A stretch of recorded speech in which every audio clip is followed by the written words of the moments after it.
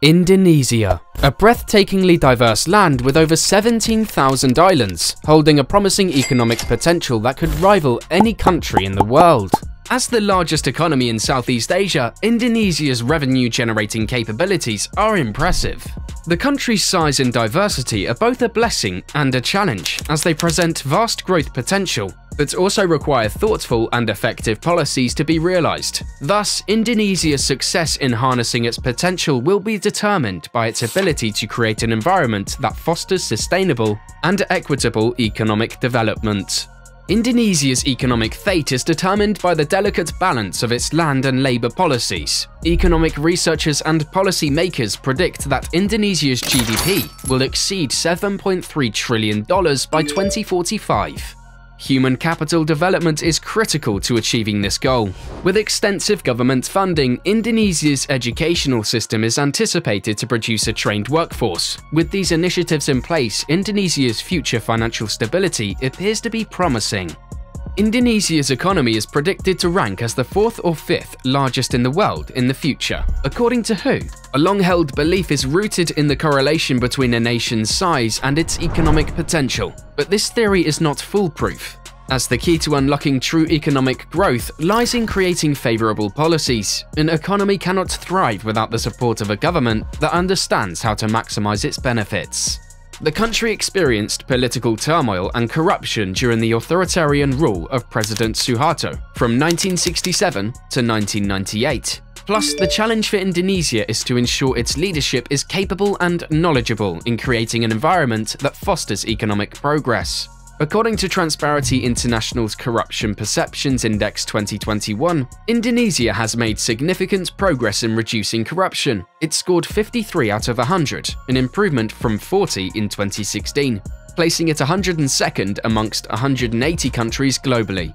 The reduction of corruption in Indonesia is a step in the right direction for the economic and social growth of the nation. When corruption is reduced, a more open and equitable business environment can be achieved, which promotes investments, boosts economic growth, and generates job opportunities. Additionally, a fair and open government can offer its people basic services like infrastructure, healthcare, and education, all of which can enhance their quality of life. Both India and China already had nearly 1 billion people. However, it took several decades and multiple revisions to get to where they are now.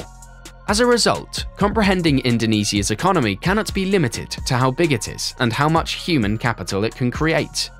Nor can it be limited to the available land in the nation. Indonesia will gradually take shape over the following few decades for several strategic reasons. The abundance of natural resources like oil, gas, coal, and minerals must be taken into account, since they have been historically and will continue to be crucial to the nation's economy. To start with, Indonesia's population of roughly 270 million has a middle class experiencing sizable, steady growth. When a country's middle class expands, it leads to increased consumption of goods and services, which can fuel economic development and investment. However, the middle class is also vital since it helps to press for social and political stability. This is the most crucial aspect in deciding Indonesia's future economic prospects. By facilitating social mobility, the middle classes can get knowledge and skills that will allow them to better their living level. The struggle for political stability, on the other hand, is critical, since individuals stand to lose more if the political or economic institutions fail. Another point is that having a strong middle class is vital in addressing one of Indonesia's major concerns: inequality. Yes, as many people understand, these are the factors that make the middle class so essential in Indonesia.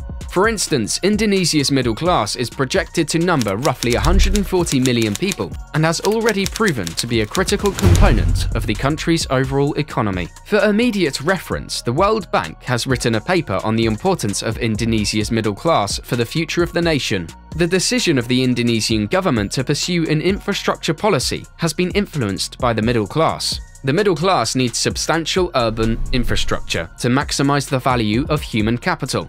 Airports, railroads, seaports, and hospitals are a few examples of this infrastructure's valuable assets. The middle class not only significantly affects value, but is frequently the builder and provider of these services. Middle-class families raised engineers and medical professionals because they could afford to send their children to college. The country is rich in coal, oil, and natural gas, but is missing one more thing: The mining industry has been drawn to Indonesia by its wealth of natural resources. We can inspire investor confidence when we recognize how crucial Indonesia's human capital system has become and combine it with the country's natural resources. The stronger a country's economic and political prospects, the more foreign investors will come in. They will recognize the potential in serving the country's local demand, which is why many vehicle manufacturers frequently utilize Indonesia as a production base as well as a marketing sales base. If Indonesia did not have a competent government, it would not be where it is now. The Jokowi administration later prohibited the export of raw nickel resources, which attracted a massive amount of foreign investment. They had every reason to be confident in this result, given their abundance of natural resources, human capital, and an ever-expanding infrastructure system. Thus, both recent and future significant growth has been made possible by these economic policy guidelines. This has resulted in a rise in the gross domestic product. It was expected to be worth roughly $1.38 trillion in 2022, making it the world's 17th largest economy. Among all of these internal needs, we must not overlook the rising importance of Indonesia's export economy.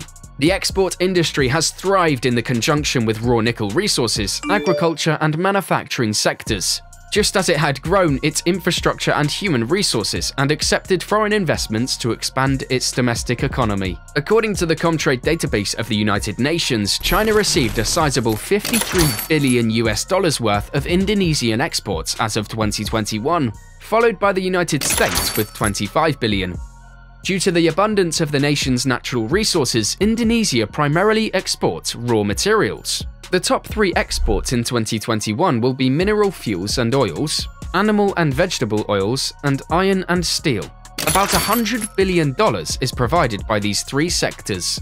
Then, as a result of the aforementioned factors, they have also supported efforts to maximize export revenue. Indonesia's economic development has been shaped by a variety of factors which must be addressed to ensure its future success. The nation nevertheless faces challenges, including high levels of income inequality that, despite the growing middle class's efforts to increase wealth disparity, still trails behind the richest residents of the nation. There is also a significant informal economy, which is defined as an economic activity that is not regulated or protected by the government and occurs outside of formal locations. The problem with having a big informal sector is that it is generally characterized by poor salaries, often below the minimum wage, inadequate job stability, and a lack of legal protection for workers. Finally, the continuing poverty problem in Indonesia remains a major concern. Malnourished kids that grow up without enough nourishment, care, and stimulation will be detrimental to the economy of their country. One of the highest rates in the world, about 37% of children under the age of 5 are stunted in Indonesia, according to certain studies. Long-term effects on the nation may result from this, especially concerning the future opportunities in the fields of education, health, and the economy. As the future champions of the nation's human capital potential, Indonesia's youngsters must be given attention if it is to become a leader in modern manufacturing in the next decades. What we've talked about thus far is an issue, but that doesn't mean the government is doing nothing. They are, without doubt, implementing several improvements and initiatives, but the country's objective of becoming the 4th or even 5th largest economy in the world by 2045 remains a long way off. Please let us know what you think. Do you think Indonesia will have a $7 trillion GDP by 2045? Consider liking this video and subscribing to our channel. Thank you for watching.